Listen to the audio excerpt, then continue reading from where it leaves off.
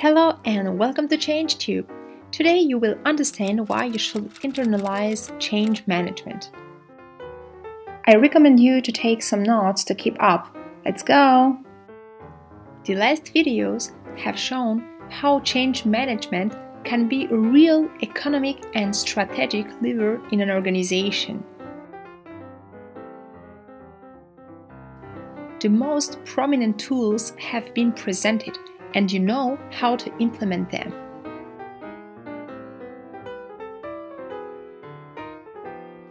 But the question remains, should we aim to internalize these skills or engage experts in the field?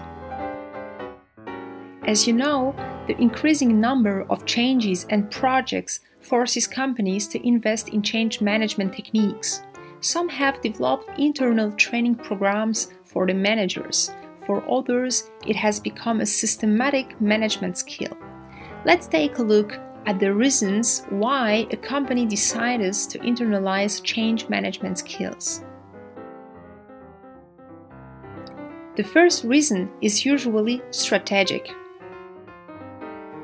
Indeed, whether relating to questions of organizational changes linked to mergers or acquisitions, new information systems, or impacts due to the market modifications, companies, mostly large corporations, internalize change management expertise.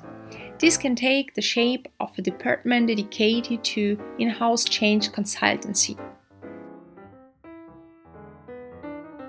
The objectives are strategic but also operational. Methods and tools are verified at the end of each project to ensure their effectiveness as well as improvement if necessary. Other initiatives to integrate change management competencies focus on the importance of the social factor in the success of strategic transformations.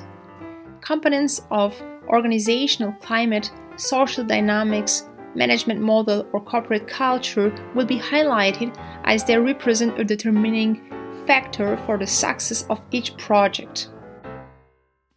Change management techniques aim to motivate and empower employees in general, but especially managers.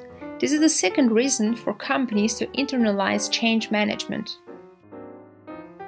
In light of multiple change projects, managers may feel disempowered in the management of their teams, which of course can demotivate them. This is why, when a company invests in the integration of change management techniques, it can enable its managers to initiate new dynamics, to adapt organizations and operating modes to the needs of their teams. Change management provides support on an interpersonal level for the various transformations occurring in the company. Investing in change management consulting agencies can be very costly.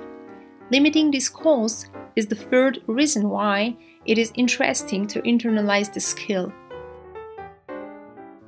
Even though strategically relevant, it is not recommended to cut off external experts entirely. They can give you new insights into your situation or introduce new methods and tools to create new dynamics within your company.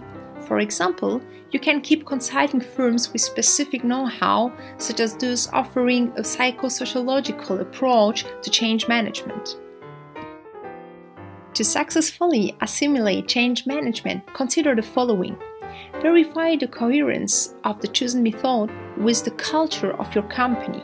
To do this, make sure you understand the project, prepare the actors for the change, and put in place the tools necessary to manage the change. Finally, be aware that internalizing change management is synonymous with the creation and deployment of a new management tool. Internalizing this know-how is a project in its own right and requires patience, perseverance, and consideration for colleagues.